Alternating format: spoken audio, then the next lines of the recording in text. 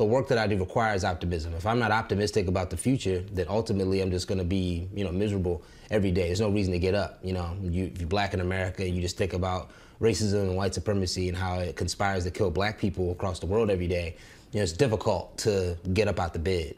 But I think for me, the thing that animates my excitement and optimism about black folks is that, we're at a place in history where black people are excited about the idea of being, liberated and free from these oppressive structures in society. And we have an opportunity to grab those folks and to get them organized to, fight for the life of black people. Not just here in Baltimore, but around the world.